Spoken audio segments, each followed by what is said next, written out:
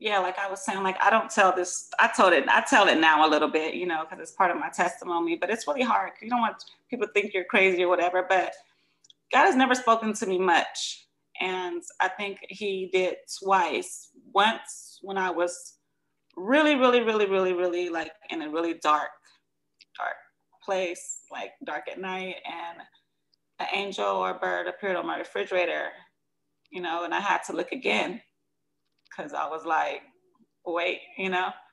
So I tried to look from every angle to see if it would happen again, and I never have seen it again. So I'm pretty sure that was telling me to hold on.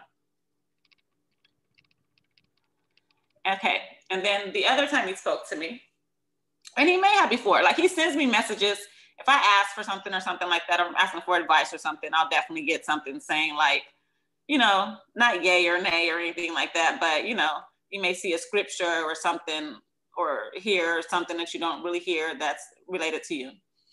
But anyway, this particular day, Corey we're in the kitchen and we're fumbling around.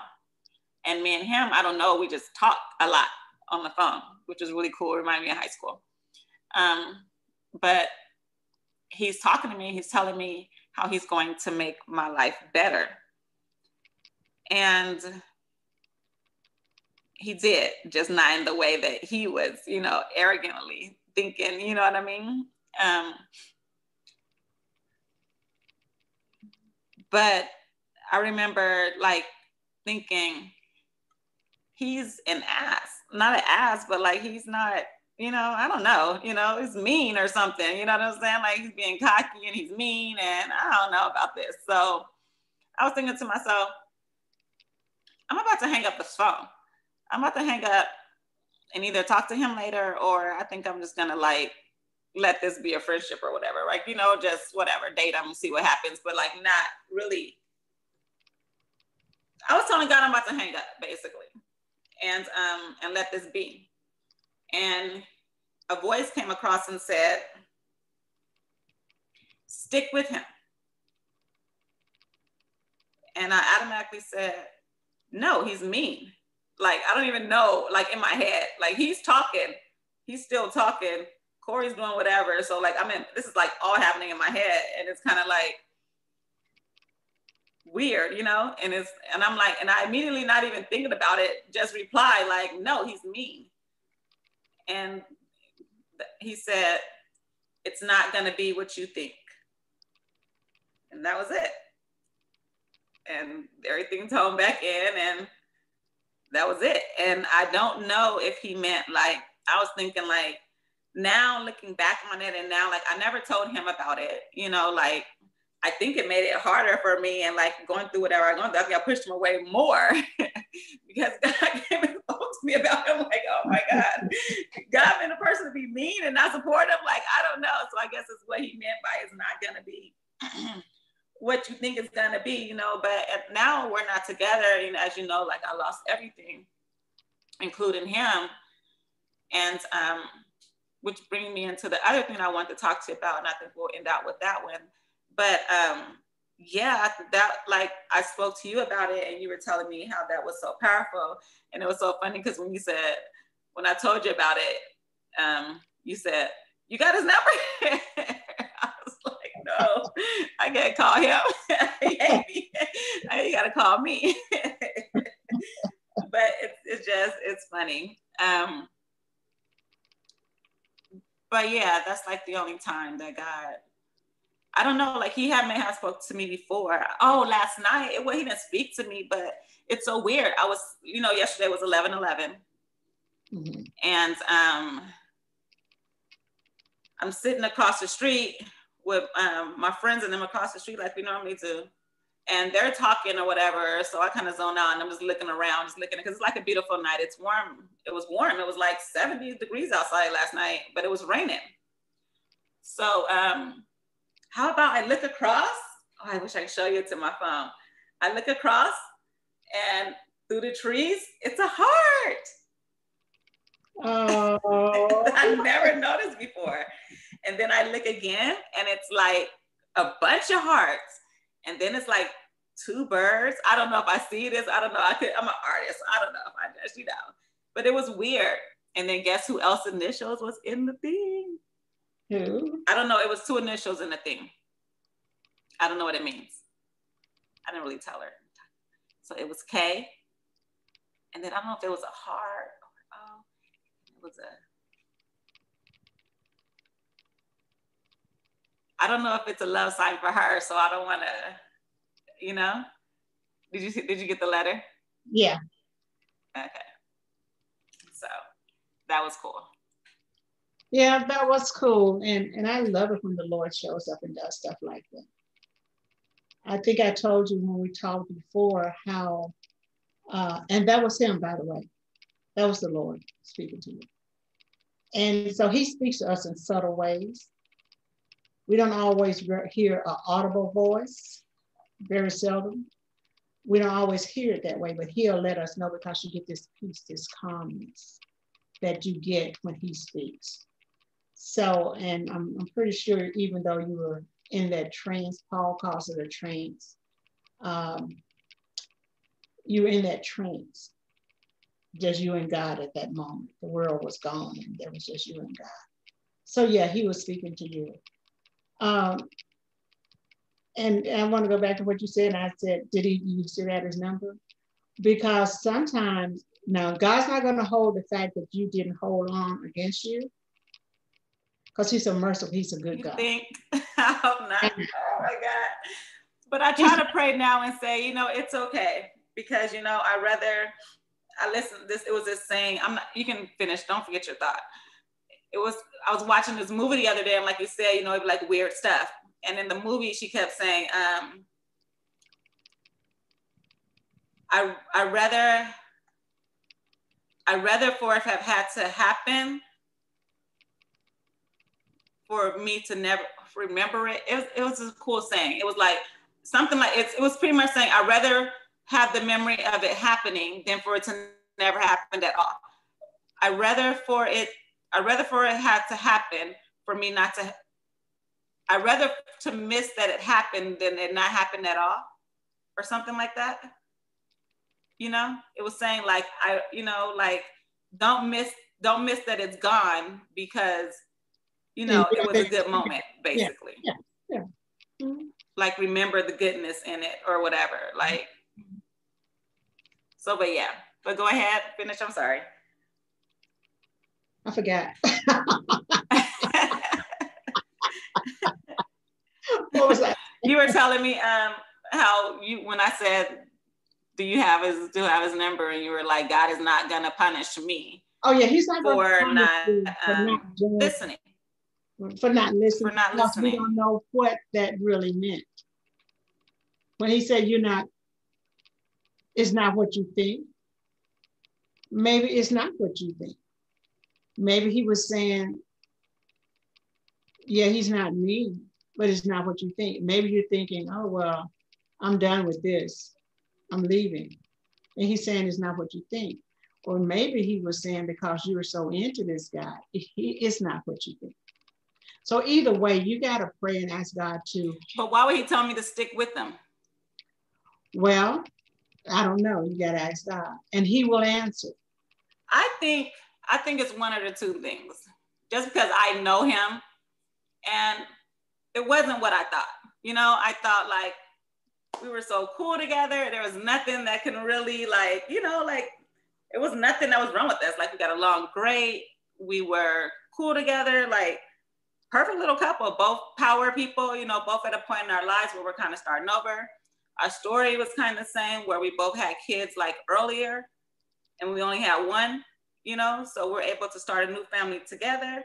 You know, like he was in real estate, which, you know, I was getting into real estate at the time, you know, and he was starting a new company. I was starting over new. So it was kind of like divine timing. I just didn't understand why God always make things a little difficult for me. You know, he don't just send the husband, he'll send the husband and the you know, Corey gets sick and then, or it's always a difficult thing. You know what I'm saying?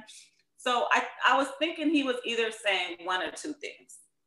Either it's not what I think, whereas I'm thinking it's going to be this fairy tale that we're going to run off into the sunset and we're not going to have a difficult time.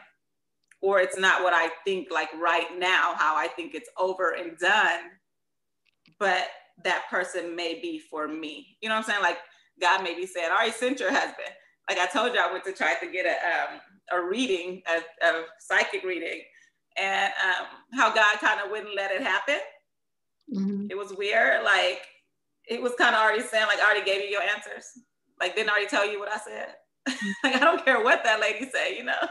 And it was funny. It was kind of like everything she spoke, I was like, that's not me. Like, if she was saying like how I'm so closed off, and I'm like, no, lady, you know what I've been through? Like, no, I am so open right now to love and everything. Like, no, some things you're saying are cool, but the journey I just went through, you looking at a completely, totally different person. So not completely different. You have my moments and things of that nature, you know. And it can be right there, but yeah, I think that all this is important in this conversation, and kind of knowing and putting it out there for the first time, because even though we're going to come back around to all of this, I think, and have these conversations again, and I know it was a lot to kind of handle in like the first session, and I'm glad it kind of went so well. I didn't think that, I don't know, like, I guess because I'm talking to you and it's kind of like us just talking on the phone or something like that. Mm-hmm. Maybe it was a little bit easier for me to get into dialect or whatever. But I'm not going to hold you too much longer. And of course, I'm going to try to edit this and like do whatever. And of course, put your amazing cooking in the front. And like I said, I hope you come back and have more conversations with me and things of that nature. And I did kind of want to end with this though. Thank you for telling me that God is not going to punish me. And if I have the opportunity to get it right, I think that I'm so about doing that, you know? And this journey that we're recording for the world, I hope that it helps. I really do. I hope that people see that it's okay to be perfectly imperfect. I hope that people see that being perfect never taught you anything. I hope that people see that there are real women out here, like beyond what's being said on TV. Like, we've lost people, and we deal with a lot of loss, and like my brother are gangbangers, and you know what I'm saying? Like, it's like, you know, we grew up in like this whole world, and I want to do it for us, for the ones that had it a little bit harder, you know? It's okay to talk about the surface stuff, but the deep stuff that no one talks about, that's what I want to do it. Oh, and then I think you also, the other day you told me you were proud of me. And at one point I kind of questioned that, you know, because you would talk about all of us and you would definitely put me in the mix with all the rest of the kids. And I'll be thinking to myself, no, like I am going to be, I don't know, you know, but I can't tell you what God put in my heart, but I'm going to show you. And so I hope that in doing this, I've been talking about doing this podcast and having this conversation. And I think it took a minute for me to kind of get the confidence and to just do it. But I want to, relaunch the boutique and going through this journey. Like I said, a lot of people, they don't talk about the different phases of the journey, the triggers, and how you go through therapy and now you have to deal with all these triggers. And I was telling you how like I said, like I get attacked all the time, you know, like at work and things of that. I think because just how I look and how I'm just always kicked back, but that's who we are. We're from San Diego. Everybody's kicked back in San Diego, you know, like, I mean, we're hard, but shit, ain't nobody tripping. I mean, what are we getting a rush for? We going to the beach. Life is hard, you know, but life ain't hard out there at the same time, you know. It's like really pretty, and I don't know. So I think a lot of us are kicked back, but I'm in a whole totally different state, so they don't see that. And I think because I'm alone, they don't see this huge family that I have So I thought it was like really important for me not to only tell my story, but for them to tell theirs, because their stories are amazing and what they've been through and their journeys and how they've come and how you supported them through all of it. And I think it's really important for you to tell your story. And I've been telling you that for years and giving you stuff to record and you never have. So me pulling you out here to finally get the job done so that we can help so many more amazing people, because it's so much bigger than us. Yes, it is. And I thank you for including me on your journey and for having me here today. And I will definitely be back and I'll be watching your podcast. And I'm really praying that God will lead you and guide you in the right way. And I know He will, because His grace is in your life, it's on your life. Yeah. He would Thank not you, Mama. I love you. I definitely wanted to end with two things. I wanted to ask you, like, going through that and then seeing it wasn't really, I don't know, going through that and then, you know, watching my brother now and, you know, I want to, like, how are you dealing with everything, and how do you feel about me and my journey and how far I've come? And like, do you still worry as much as you do about me at night, or are you eased a little bit more seeing me grow to a better person? Like, tell us a little bit from the mother's perspective. Well, yes, I still worry about you. As a matter of fact, this morning at 6:30, I was praying about you. You know, I have a regular routine, 7:14 in the morning, 7:14 at night, and 8 o'clock at night are my prayer times. And then all through the day, but those are particular times that I dedicate to my children, grandchildren and great-grandchildren. 7:14 for this coronavirus and all the things that's going on in the world, for addiction, for deliverance. And my prayer this morning was, for you, you have been delivered, you have been set free. And in Jesus' name, and I know that to be true for your brothers as well. You are healed, delivered, and set free in the holy name of Jesus. And I speak this by the authority invested in me by Jesus Christ. And so when I'm praying for you, yes, I'm concerned, but I'm not worried anymore. And I think I told you that the other day. I'm not worried about you. There was panic nights. There was nights when I couldn't sleep, when I would hear you calling me, literally calling out to me. I heard your voice calling. And it's horrifying to hear you call in the middle of the night and I can't be there. And all I can do is lay there and pray. I mean, not that prayer is not enough, it's always enough. But that I, you know, I couldn't, it was just your voice crying out to me and I couldn't answer. And I couldn't answer. But I thank God that, you know, that you've grown to the point. I'll always worry. Oh, I take that back. I won't worry. I'll always be concerned because I'm a mother and because my children are troubled. And so I'll always be that. But I don't think it's not the terror of night anymore. And that's a good place, you know, for me. I can go to sleep at night, you know, and I don't wake up with the cold sweats and all that. It's what's happening, you know. I'm not horrified for Corey. I'm at a good place with that. And I just thank God for that. And so, yes, I am proud of you, very proud of you. I love your journey. I love that. I'm sorry you had to go through it, but you had to go through it so you can come through it, if that makes sense. You had to. And you know, and it was a time when I was going through it that I couldn't even accept that. The therapist asked me, what was I proud of myself about? And I just shook my head like, nothing. I couldn't even hear that people were proud of me or wanted to love me. I couldn't, it just wasn't, I was too overwhelmed. It wasn't getting in. I am about to let you go, but I was talking to you the other day, and this is another conversation I want to have with you later.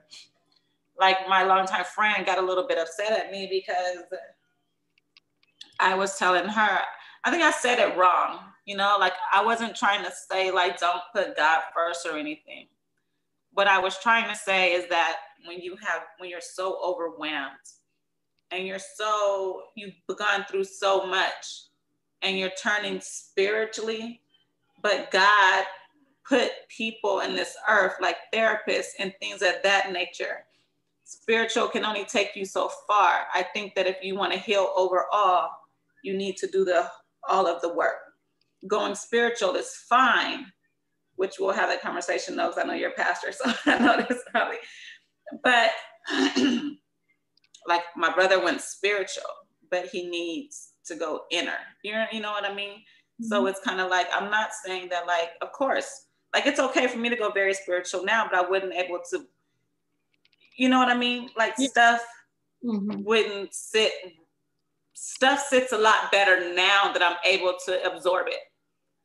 You know what I mean? Like, when I was so afraid, and so these things, even God speaking to me wasn't getting in. You know what I mean? So, yeah, I think she got upset at me. And I know it's a conversation that we'll have later, but I just want people to know that God is amazing, but he put people like me, like, you know, like therapists, like you, like pastors, and, you know, like other people, because sometimes you need to let it go so that you can receive it, basically. Yeah. Yes. Very well said. Very well. Yeah. And then the last thing we're going to end with, we were having a conversation about generational curses and things of this nature. And when I called you crying about the people attacking me and all of that, and how I had went through so much, and, you know, how it was triggering me, and how I didn't want to go backwards, you know, but how that, you know, I had a moment or two or whatever. And I was telling you that, you know, I was like, you know, it's okay. You know, like, I didn't listen to God, and it's cool, you know, if, like, things don't happen a certain way or whatever. And you were saying, no, you know, that was a part of things that we have gone through in the past, and it didn't just start with me, you know. And so I think it's important too I think it's important to let people know that we're going to touch on a lot of different bases, not just, it wasn't just all mental health. Like, me and Corey want to sit down and do, the next thing we'll probably do is like a vision board. You know what I mean? Like, if you want to start your life over, the good thing to do is put it on paper. So me and Corey probably sit down live and do that. I think, unless you want to say her name on TV. But yeah, so I did want you to talk a little bit about the generational curses, and, like, kind of say what you spoke over my life. And then I'll kind of let you in with that, and just thank you for everything. Well, there are generational curses. And it's been just very recent that I recognize, well, actually, Belinda, bless her heart, she's gone now, talked to me about this book. It's called Pigs in the Parlor. And I got the book and I read it, and it's all about generational curses and how one generation can be affected by one thing, and then it skip a generation and the next generation, stuff like that. And so I recognized in that my family had a generational curse. And I've been trying to go back to see where it started from. As far as I can go back, it's my dad. But I can definitely see where it has come from him. Then in talking to other relatives, they can go back a little further than my dad on my mom's side. My grandmother actually died when my mother was 4 years old. But I think there was some, she died from pneumonia. But anyway, that's a whole different story. We'll talk about that later. But the generational curses are real. And to break them, there has to be a point that we realize that there's a curse in our lives. And I'll tell you this curse that this lady spoke on me when I could not have been more than 10 years old. And it's something that I didn't think about. You know, you're 10, 11 years old, you're walking down the street. Yeah. And I was walking down the street and I was coming. We had this good friend, his name was Mr. Davis. He had a barber shop and he would cut my brother's hair and we would go hang out at the barber shop. I was leaving his house and I was headed home. And this old lady, for some reason, I have no earthly idea, spoke a curse on me. I didn't recognize it. She looked at me and she's on one side of the street, I'm on another side of the street. And I'm a little girl. And she looks at me and she says, "You're gonna always have problems with me." She said, "You always have problems with men." Yeah, I'm a little girl, 10 or 11 years old. I'd never thought about it anymore. I just looked at her. I went home and told my mom, and my mom wanted to go look her up and beat her up and all this. But the thing of it is, that curse, that was a curse that she had put on me. She sounded like she was yucky.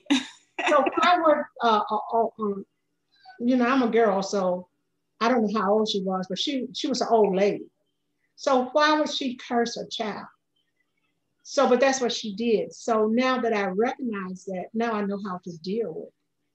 So now that has come back up into my spirit. And when I'm going through this soul searching, I can trace that back to that day, that bright sunny afternoon in the summertime, where this old lady that I didn't even know me, cursed a child. But I lived under that curse until Belinda gave me that book, Pigs in the Parlor, How to Break Generational Curses. So that's what came to mind. And so, and that's the curse I was telling you that we have to pray off of you and the other females in the family, because she literally cursed me. Yeah.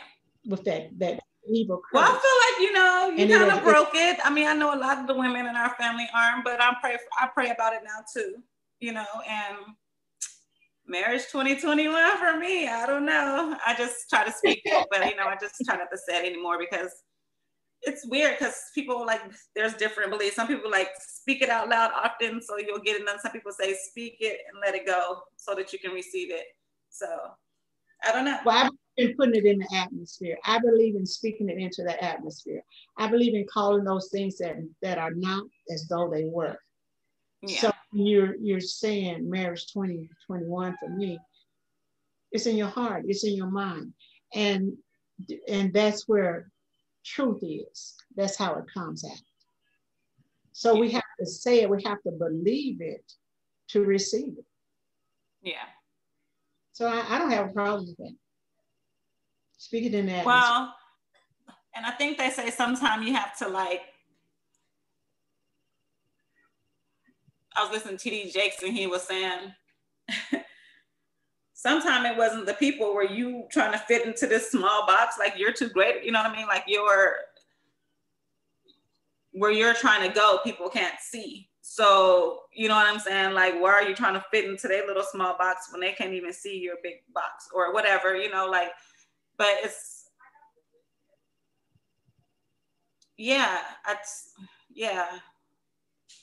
I think it's so important to, I don't know, I be confused on some of the stuff, because it's kind of whose belief, you know what I mean? Some people believe keeping it quiet manifests it a little bit more. Some people believe speaking into existence. Abraham Hicks says, speak it into existence, but talk about it in a roundabout way so that you're not always speaking on it, because you don't want your vibrational energy to go down behind it. I don't know. So I guess it just depends on. Well, let me leave with this. Mark, the 11th chapter, the 22nd, 23rd, and 24th verse says, have faith in God. That's the 22nd verse. Whoever should say to this mountain, we're talking about speak, whoever can say to this mountain, be thou removed and be thou cast in the sea, and should have no doubt. The Bible says they should have whatever they say. And when you say it and you believe it and you pray on it, you should have whatever you say. And it says, if you have aught against any, so that your Father who are in heaven will forgive you, then you must forgive. So if you want the things that you say to come into existence, you got to have that faith in God. I learned a long time ago that I couldn't say a lot of stuff out of my mouth because it's almost like if I say it, it's going to happen. So I have to learn how to bridle my tongue. And I work on that all the time. But I'm like you, the Bible says, speak it. God spoke the world into existence. Yeah. You know, Yeah. so he wants us to speak, but we have to be wise. We can't be like Joseph, who God gave him the vision to let him know that he was going to be this great man one day. But he told his brothers who was against him. So they got this envy and they really hated him for his vision. But the vision still came true. It's just that it took him longer. So be careful what you say and who you say it to, but you always speak it. You don't have to speak it like I'm in the office by myself. I can speak whatever I want to say. I'm still speaking it into existence, but I'm not offending anyone. You know, when I'm up in the Yeah, morning. I kind of see what you're saying. Yeah. Yeah, and it kind of answers like, well, I don't know if it answers my question because I was thinking to myself, Corey brought up a very good point the other day, and I don't want her to stray because of it, because she was saying, if God already knows your path, why would he dim you to, you know what I'm saying? If he chose that path for you, or if he created this path for you, why would you be dim for the path? And I was like, you know, you're right about that. You know, so, you know, that was another thing that man could have put in there to, you know, but it's kind of like there are some things that are contradicting. But let me answer that question for her before you leave. See? Because he gave us freedom of choice. He gave us choices. Yeah. You know, remember when Adam and Eve was in the garden, and I'm not gonna preach, but when they were in the garden, and he told them, you can freely have any fruit in this garden, except I don't want you to eat off this one tree. So they made except what? He didn't want them to eat from this one particular tree, the tree of good and evil. He didn't want he didn't want them to do that. So when they did that, they made a conscious choice. They made a conscious decision. So that's what we do. We make conscious decisions to do things. We make conscious decisions to believe what we want to believe. Well, if God's so good, why would he allow this? But what did he do to cause it? You know, we can walk in the will of God, or we can walk outside of the will of God. He's still God. He still loves us. He's going to always forgive us because he's a forgiving, loving God. So the choices that we made, and I told September that this morning, the choices that we make is what get us where we are. And we have a free will to make those choices, because when God breathed the breath of life into us, he gave us that choice of free will. Yeah. And now we can choose to walk in his free will, or we can choose not to.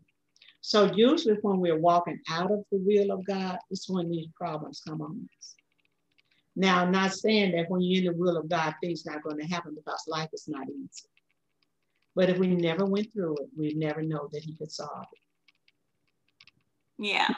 But you see how stuff can kind of be contradicting, because then I heard Joel Osteen say there was a whore or whatever, and that's how she lived her life. But when she went to wash God's feet, he didn't judge her. Taking one step towards God, he said, you're cleansed of all your sins. Mm-hmm. So, you know, like I said, I don't, you know what I mean? Like, but I get where she's coming from, because it's kind of like, even if he gave you you're saying if he gave you the choice, you gave you the free will of choice, but he still knows your path, and he knew you're going to make that bad choice, why still condemn you? But see, we condemn ourselves. All he asks us to do is ask him. When we fall, ask him to forgive us and get up. And then he's faithful to throw it in the sea of forgetfulness. He's not going to remember. But you know what happens is we remember. So we keep bringing it up, when actually it's over and done with. But we don't ever die. Yeah. So, and so And I can see where you said the contradiction. But now, as you think about when she washed Jesus' feet, in those days it was customary because remember they didn't have shoes and socks and stuff like we did. They had sandals, and it was a dusty time. So, and that was customary. But she did it in preparation for his burial, for his crucifixion. So he Oh, had. I think he was talking about another story, but he was just saying, oh, it could have been though. I'm not sure. It was just in one of his sermons, and I probably only got the 30 minutes I listened to on YouTube. Yeah. But yeah, thank you, Mama. Well, you're most certainly welcome. Thank you for having. Oh, and the generational curse that you said we're breaking is that the women in our family will have an abundance of, we will be married also. It won't just be the men in our family that are married. We will have that family and also able to grow and prosper with our men and stay in there and stick in there. Yes. Which I think is really cool because that's what I'm, knowing is going to happen for me because I'm so able to make it happen. But I'm hoping with this blog and this conversation, it reaches certain people. And I'm hoping that people will come and it won't just be a conversation. Like today was a conversation because I kind of just wanted it to kick it off, and my mom is not here and we're still trying to figure everything out, but you're going to pull us up on us. We're going to be in the kitchen. We're going to talk about these reality shows. We're going to talk about the dream work that Tamar just did. Like we're going to put all these things into having fun and having this fun conversation. I just wanted to put it out there on a serious note and kind of open up the conversation this way because I thought it was really important for my mom to be my first guest and she's not able to be here. And also I kind of just wanted to frame and structure it, like let people know that it's going to be a serious conversation and we're going to talk about very important things, but it won't be like, it's going to be controversial. I'm going to bring people out here. I'm like, why you do that to me? No, I'm kidding. Why you do that, mama? No. But I'm just saying, like we're going to have fun and it's going to be light and we're always going to be cooking. So foodies join us, younger people, old people of the community. There's so many people that people don't know their stories and there's so many good role models out here and we want to bring everyone to the table and we have all these questions. Joe Osteen, all my friends who have going through all these, my friends have been going to my friends, got all these advice, Tyler Perry and all these people. We need answers. We got questions. I don't know, they may not want to answer my question. They're gonna be like, Lord, they're gonna write a whole new sermon. But yeah, Mama, thank you so much. And I hope it wasn't overwhelming for the first time. And I know this has to get edited and things of that nature, but I kind of felt like it was a cool conversation. I kind of just let it ride the way that it happened. I definitely want to edit your cooking into it and things of that nature. So I think I have it where we're going to do it maybe twice a month right now, but I guess we'll see. Okay. I'm planning on opening the boutique on Corey's birthday. I figured rebirth, and since everything is coming new, and we pretty much have given ourselves 1 year for everything to be different and to pretty much, let's see where we go and let's take this journey and let's help other people. And I hope people will join in and come get, I'm not going to say it's help. I'm not going to say it's anything. I'm just going to say it's a conversation. And I hope that people will join the conversation and I hope that it helps. And I hope that people that are, hold on. One more day, people don't have to pick up that gun. You're not alone, Hold on. We have a whole community that we have to help and that there's a lot on my heart. And I don't know how I'm going to get there. I don't know how I'm going to do it. But I didn't know how I was going to get here. But I told God that we would at the beginning of the year. And it's happening. So Yes. I hope that we already got the family consent. We know they who's the favorite. Well, I'm sure that'll be on here a lot. But yeah, I thank you, Mama. I thank you. I thank you on so many levels. I thank you for being my mother. I know that there's so many wonderful stories that people would love to hear from you, and that, yeah, let's see where we are 1 year from now. It won't even be 1 year, it's more like 11 months. All right. So, yeah. Well, again, I thank you. It will happen. It will happen. I don't know, but I'm excited, and I'm excited to relaunch. And definitely your Bible study on Sunday. Church on Sunday, Bible study on Fridays at 7:30. And we'll put a link so that you guys can, tune into that. And yeah, thank you, Mama. You're welcome. Is there anything that you want to say before we leave? Well, I want to thank you again for having me as your guest, and I want to thank you for this journey that you're going on. And I want to encourage you to keep it going. Don't give up, keep it going, because there is a vision there, and you have to walk in your vision. You have to walk in your calling. And who knows, this might be your calling. And I'm going to tell you, I give up every other week, but my daughter won't let me. She says, I can't. And and I heard Tyler Perry say something so cool. And he said that when you are too weak, when you can't carry yourself, let your dream carry you. Let your family, you know what I mean? Let whatever you need to, but just get up the next day. Just all you do is get up the next day. Keep walking. I mean, you get up, you might as well do something. Yes. So that's the way I look at it. Some days I may not want to do nothing. Some days I may be like, you know what? Not today. I'm going to go but I'm trying to. Let me know when you want me to start cooking. Give me a week to prepare a really good meal. And I don't know if you want to do a dish or a meal, but whatever.